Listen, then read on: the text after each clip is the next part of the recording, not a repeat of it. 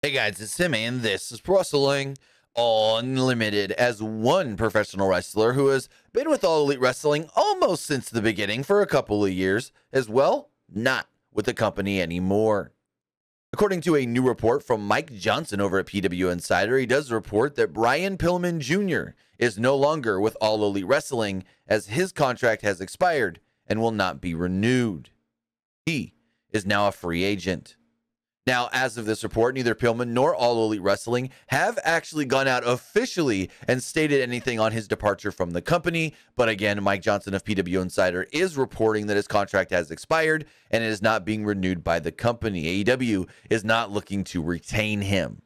It is unclear exactly what is going to be next for Brian Pillman Jr. Most recently, he was teaming up with Brock Anderson in like a second-generation wrestler tag team type thing, but really being used sporadically here and there, not as much as he was back when he was like the Varsity Blondes with Griff Garrison.